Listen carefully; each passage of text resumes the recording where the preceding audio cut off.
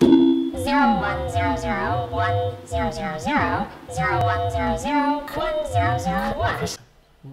are you doing? What are you speaking? That's binary. What's binary? Binary is how you talk to a computer. We're not computers. Yet. Welcome to this week's video. This week's project is a binary bracelet. So we're going to show you how to code your initials and turn it into a bracelet using binary. So binary code is a programming language used with computers. It's typically zeros and ones.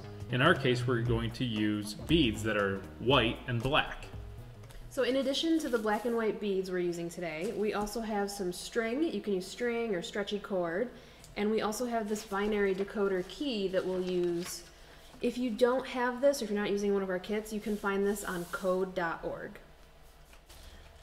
So if you're using the sheet that we have, we can figure out our first initial, but we've provided you enough beads that you could do your first and last initial. So using this, my name is Mike, so I'm going to go ahead and look for the M, and I can see here that the sequence for an M is a black, white, black, black, white, white, black, white. So that would be the first initial that would be going onto my bracelet. So do that for your first and then your last initial. So once you've got your beads on your string in the right order, and if you're doing your first and last initial, you should have 16 beads on there. Go ahead and put the bracelet around your wrist and sort of measure where you're going to need to tie it off. And then you can even use one of the extra beads left over from your kit to do what, Mike? So I have in my hand here where I would need to tie the knot for my bracelet. What I'm going to do is I'm going to thread just an extra bead, an extra one that doesn't count towards my binary code initials. I'm just going to thread that onto the extra.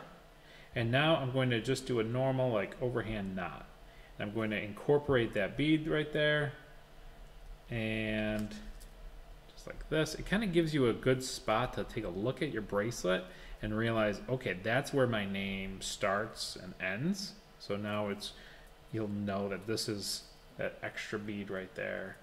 Doesn't have to do with your name. It's just helping to separate kind of the beginning and the end as they wrap around. And then we'll just trim off that excess. There you go, nice.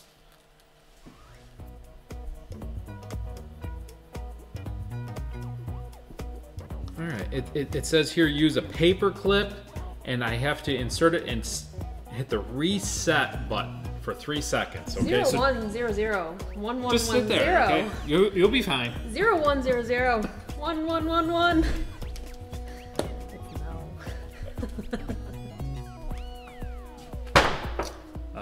Yeah, this reset didn't work.